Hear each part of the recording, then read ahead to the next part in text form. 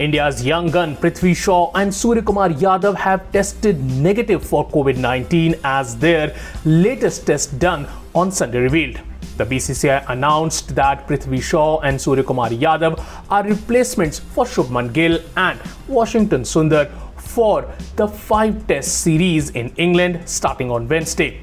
The pair will leave for England in the next 24 hours. Prithvi Shaw and Suryakumar Yadav had to stay back in Sri Lanka after being identified as one of the close contacts of Kurnal Pandya. Kurnal Pandya was one of the 3 Indian players testing positive in the recently concluded white ball tour of Sri Lanka. Due to coming in close contact with Pandya, Shaw and Yadav did not play the final 2 T20 internationals of the 3-game series. Furthermore, they had to delay their departure. Both players are waiting for their visas as weekends caused them not to receive from the United Kingdom Embassy in Sri Lanka. Unlike Prithvi Shaw, Suryakumar Yadav is yet to play Test cricket, having made his international debut only this year.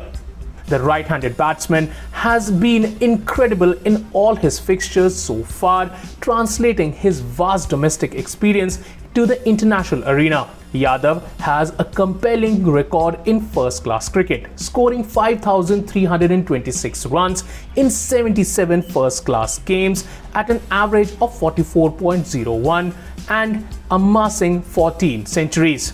Meanwhile, Prithvi Shaw has so far featured in 5 test matches, managing 339 runs at an average of 42.37, having made a ton on his debut. He has not played the format since the first test against Australia last year in Adelaide. Subscribe to Oneindia channel and never miss an update.